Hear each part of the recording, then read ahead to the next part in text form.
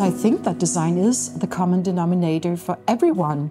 It's something we all have access to, no matter where we live in the world. There could be different kind of design, different design traditions, but I think it's a basic thing for human beings that they design what surrounds them in their lives. But what is quite interesting is that in Denmark and the Nordic countries, we always had the human as a starting point when you talk about design. It's always something which evolves from a true need and the idea of the designer really focusing on who's going to use the designs, and then you find the proper solution. It's a very humanistic approach. It is a very humanistic approach indeed. Yeah, I see a lot of similar approaches at other parts of the world. For instance, in Japan, which is a country which has a very strong and direct connection and dialogue with the Danish design. The refined approach, not very loud and flashing, it's more subtle in many ways. I think that also, in my perspective, combines the Danish and Japanese approach is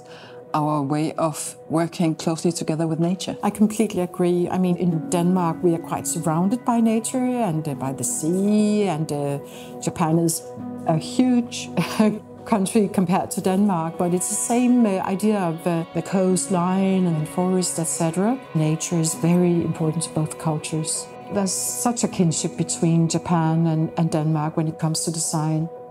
And I think it's safe to say that we share a love for things made by the hand, because it's maybe even a reflection of the human touch. It's true. And I mean, in the 20th century, we praised the machines and everything should be born by the machines. And now we are sort of going back to something different, where it's the analog, the tactile experience. It's also the idea of the artist or the craftsman or the designer's personal print in a more literal sense of the word. And maybe also the history that has been put into the product. Yeah, true. Because we tap into a longer history and then we become a part of the history ourselves when we use the product. Yeah.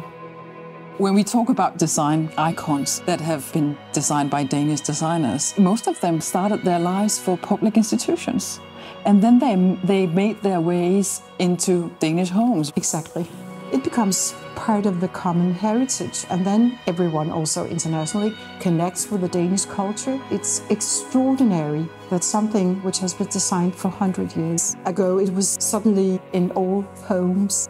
And it still seems modern. It's so fresh when you see it. I think one of the things I myself appreciate with Danish design icons is that my children want to inherit the ones I have. Exactly.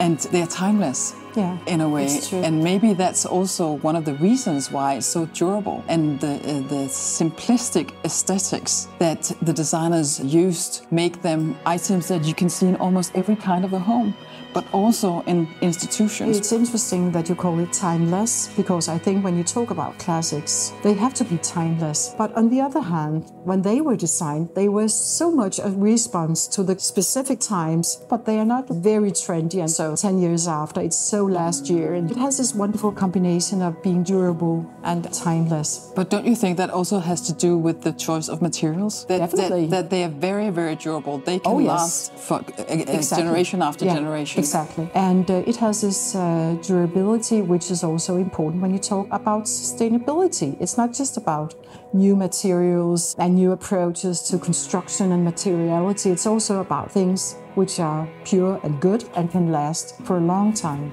And do you think that also has to play a role for the constant success of Danish design icons, that they are also now tapping into the sustainability discussion? I think so, because you can produce things in a new way and it will be sustainable. You can regard the wood, where does it come from? Is it a sustainable forest production, etc.? But you can also say that not just using and throw away, but keep to the good things. Invest in good quality, then you have something which is long-lasting, and even you can pass it on to the future generations. And that's, for my case at least, it's sustainability at a very high level. And I think one last thing to mention is also the need for new solutions to the very huge problems that we are dealing with, environmental problems, sustainability as a whole. And I think design has very many good answers to offer. Yeah. And we should be sure as a society to include the people who actually know this. So we know that there are future generations upcoming, and we know what they're doing, and I think that is a very promising hope for our future.